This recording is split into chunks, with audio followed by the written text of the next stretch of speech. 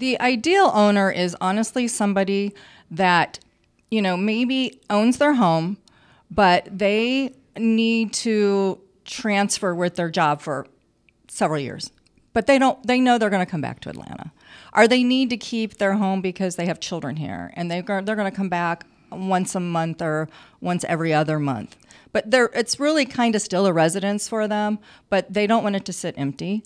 And they want to be able to make some income to cover the bills, why they have to transfer or why they have to go take care of their parents across the country. That's probably the perfect scenario for a short term.